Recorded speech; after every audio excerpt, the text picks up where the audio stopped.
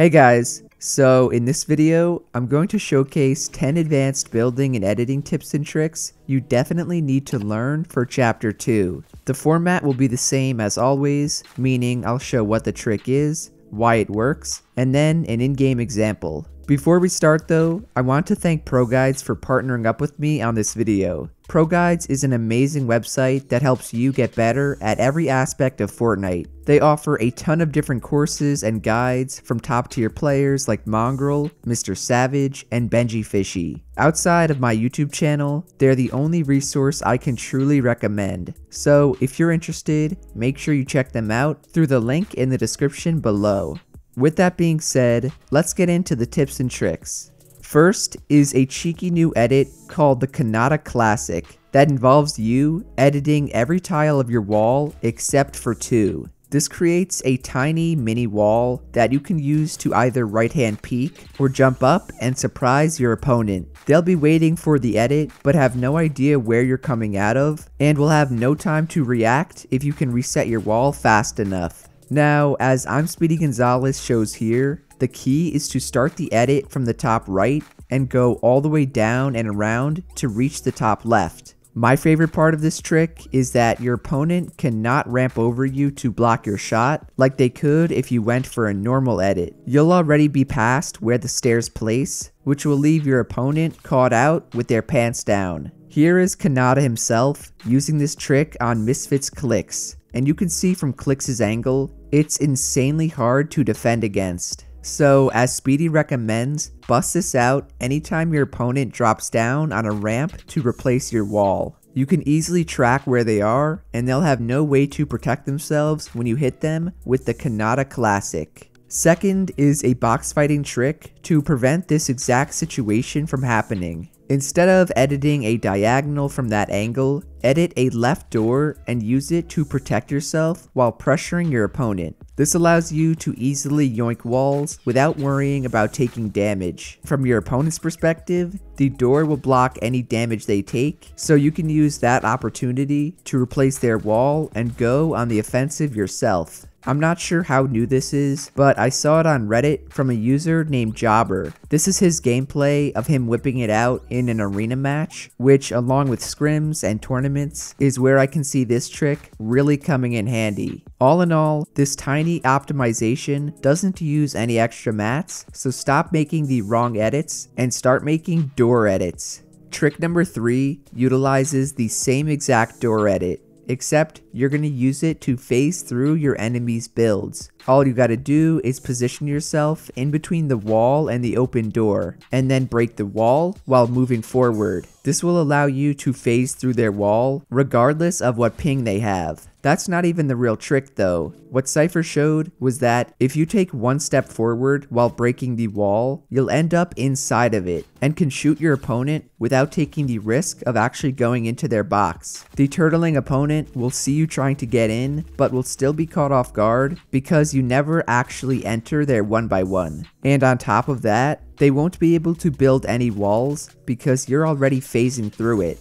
The last thing you should know is that if they place a trap, you can just as easily back up and out of the box to avoid it. Sypher has mastered this trick and is always using it to take turtling players by surprise. So if you're looking for the easiest and safest way to counter a turtling opponent, learn this trick as soon as possible. Next up is an insane little trick that starts with you pre-editing the front left and top right tile of your cone, so it should look like this. Then, when your opponent is pressuring your box and waiting for you to peek, make a top right edit and place the pre-edited cone piece. This will block their shot and give you time to reset the cone, which will give you a free shot of your own. From your enemy's POV, you can really get the full effect and can see why this trick is so insane. Even if you're sitting there and you expect the edit, the pre-edited cone completely outplays you and leaves you defenseless. So whether you're just box fighting against your friend or you're in an actual tournament match, this pre-edit trick will take anyone by surprise. Credit goes to Reddit user Demian N.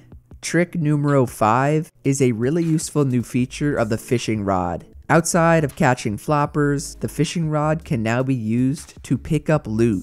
So if you see a gun on the ground, you can pick it up from 15 or so meters away using the fishing rod. You can also reel in materials, ammo, heals, basically anything that can go into your inventory. In this clip, we see Tfue perfectly utilize the fishing rod and reel in 500 metal during a tournament game. End games like these are where I can really see this trick being useful. There's always tons of loot in zone or on the low ground in scrims, so as long as you have one person in your squad holding a fishing rod all match, it can really pay off like it did for Tfue here.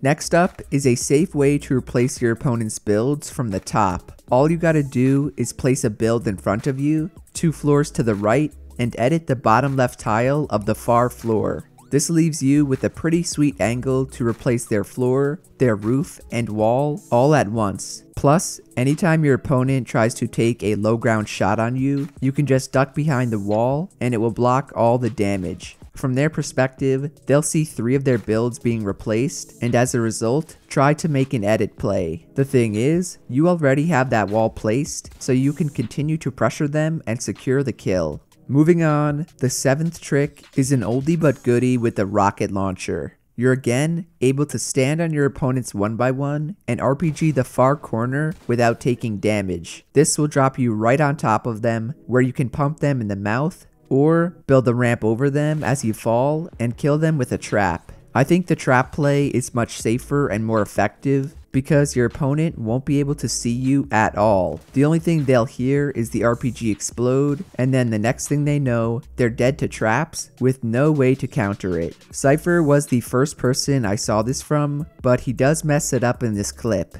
You can see he doesn't aim it correctly and takes damage. So just make sure you look directly at the far corner of your opponent's cone and you won't have any problems pulling this off.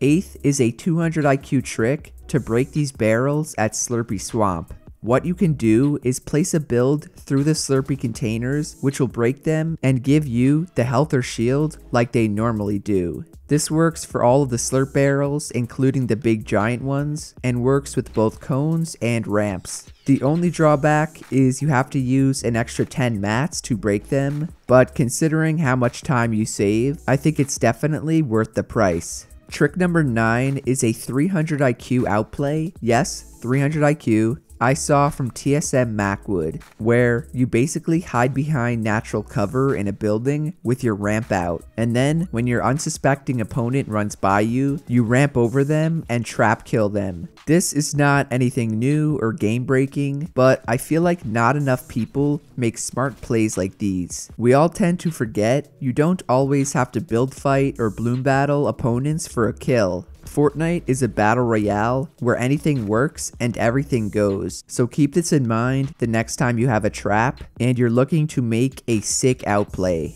The 10th, but not the final trick, hint hint, is a way to protect yourself while swimming in water. Swimming is by far one of the best new ways to rotate. However, you are extremely exposed while you do it. A neat little tip I found out about is to build a wall as you get in the water and then place a floor above you. This allows you to turbo build floors as cover above you the entire time you swim, meaning it's basically impossible to take damage or get shot. And if you're really crazy, you can even tunnel inside the water like in a scrim. Either way, for short swimming rotations with lots of people around you, this should be your new go-to strategy to stay protected and get to zones safely. Now, usually, this is where I send you guys off, but I wanted to do another challenge for all the real homies who stayed and watched the whole thing through. The challenge is to pull off this absolutely ridiculous edit trick in-game,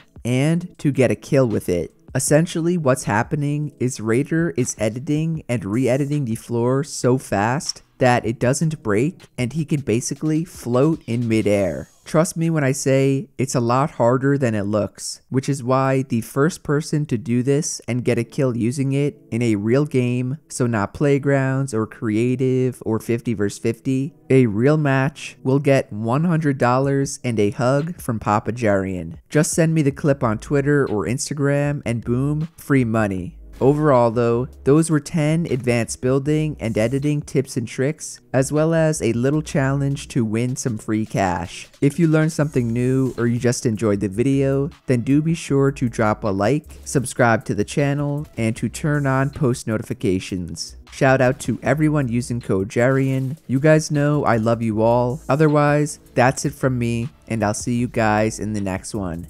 Later.